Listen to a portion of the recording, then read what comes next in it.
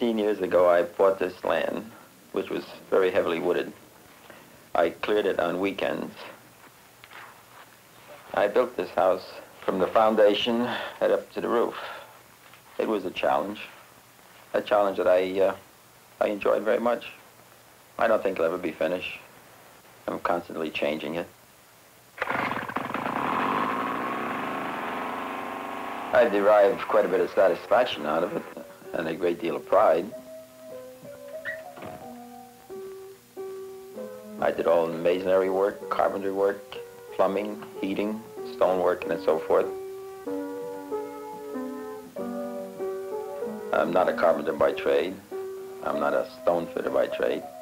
I'm a tugboat captain by trade. I'm a tugboat captain in New York Harbor.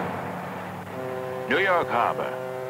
Day and night, powerful tugboats ply these waters on a variety of tasks. Dispatched by radio from the top of this skyscraper, Captain Grover Sandchagrin pilots the Teresa Moran.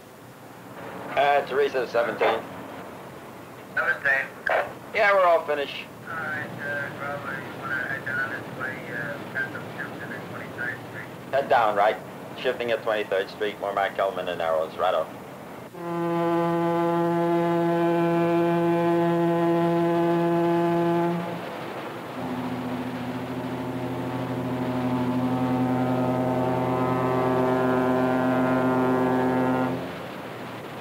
The captain and his crew board the Teresa at 5 a.m.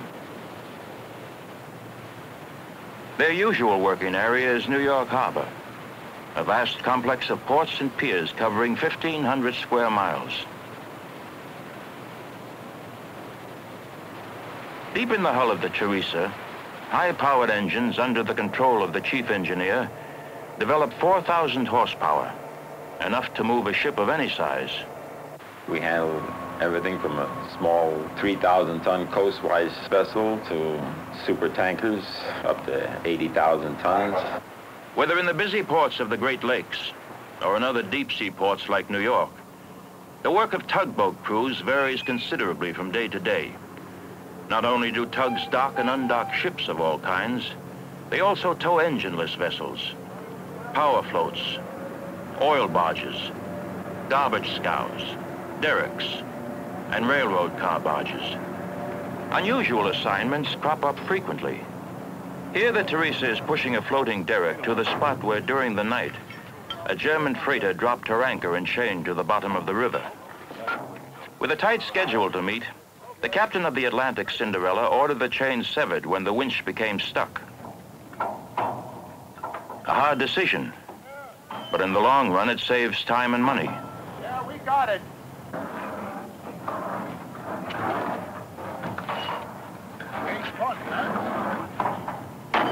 The tugboat crew watches the 3-hour operation. I would want to eat it. Yeah, having to get it in goal.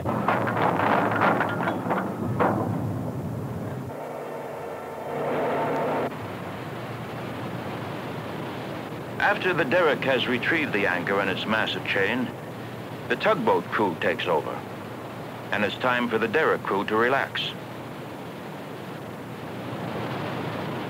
The Teresa, with Captain Grover at the helm, pulls the derrick float to the pier to return the anchor and chain to the Atlantic Cinderella.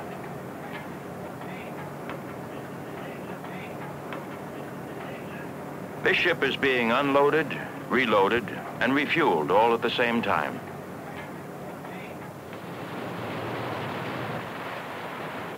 When a great white ocean liner is to be docked, the two deckhands throw a white tarpaulin over the tug's bow to protect the side of the ship.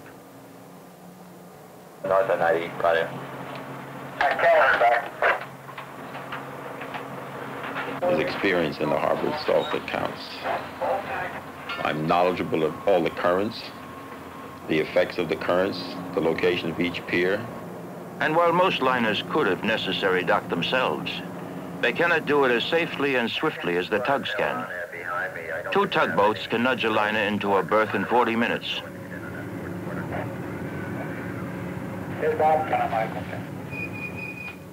Weather conditions pose no insurmountable problems for the tugs. They can dock ships at night, in fog, and even in hurricanes.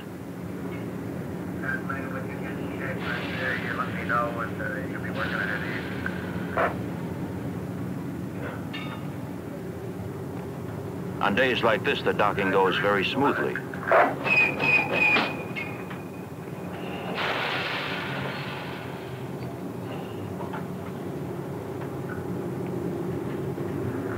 Easy on there, Teresa.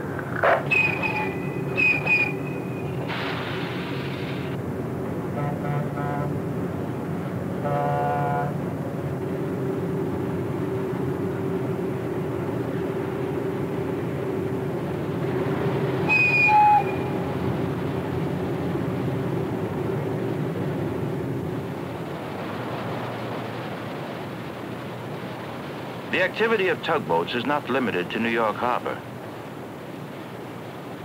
Here the Teresa and her sister tug are going far up the Hudson River to dock a British freighter loaded with gypsum, the basic ingredient of plaster.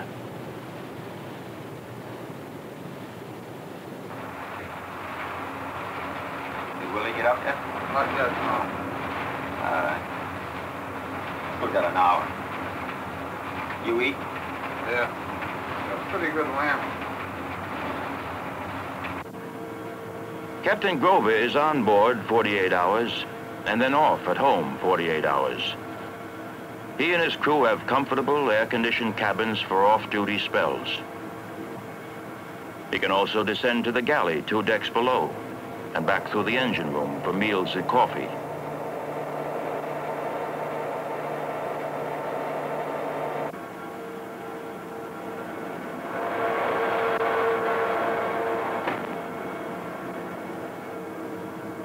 Hi, Captain. Hi, Chief.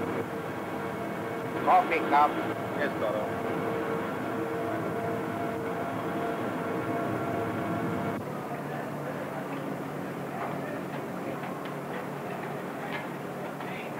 Like Captain Grover, most tugboat captains are also docking pilots.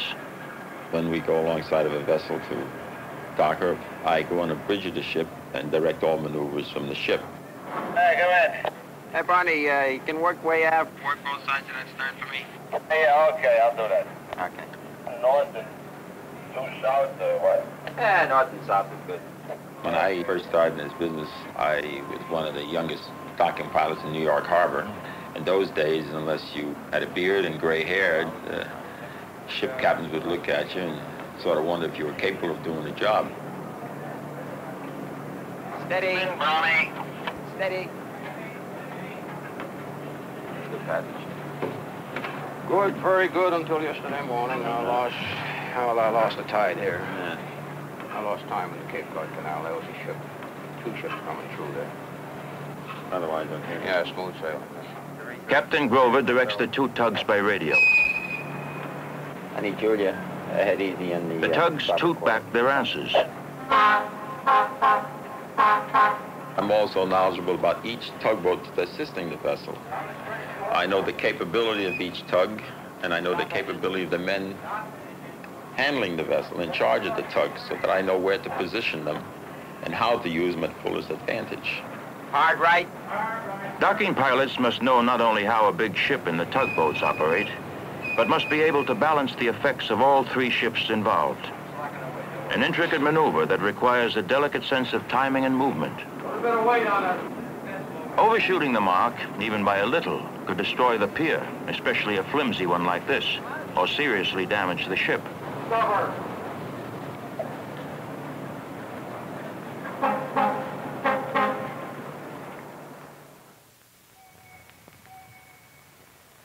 Dawn.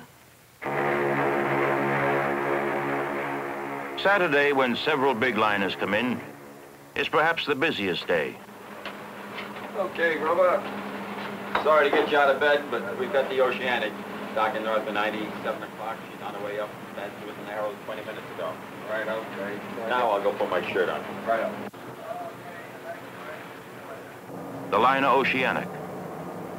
Captain Grover, in more formal dress, boards the luxury liner to direct the docking operations. Figure it'll catch you once he's halfway around? Fourth quarter after you're halfway around. Very good. Very good. Okay, thank you. As the tugs and the liner plow their way upriver, Grover meets with Giovanni Ruffini, the Oceanic's captain, and an old friend. Captain Ruffini calls at many of the world's great ports, but has no special knowledge about New York Harbor. Captain Grover, on the other hand, has been working this harbor for 30 years.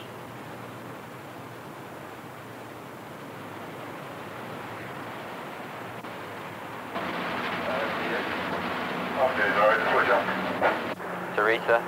Shoot around the other side, let me know when you're all set. The docking maneuvers by two-way radio have begun.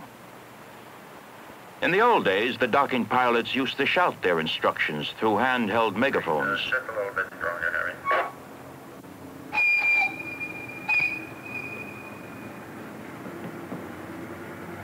Teresa, all stop, Harry.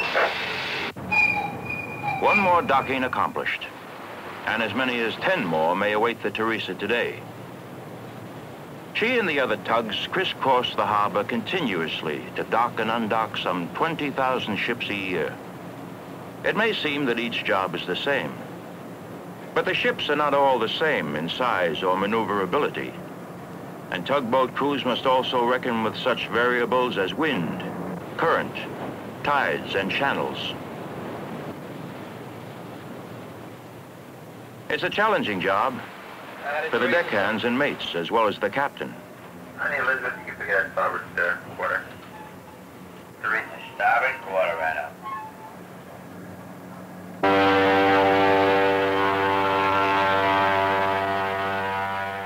Perhaps 500,000 passengers sail yearly on these queens of the sea.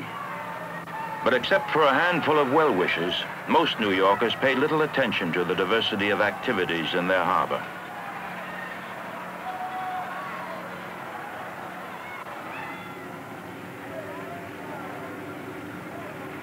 But for Captain Grover, it's a way of life. You're your own boss, really. There's no one standing over your shoulder to tell you how you ought to do a job. There's a variety and constantly changing scene, open air. I enjoy the work very much.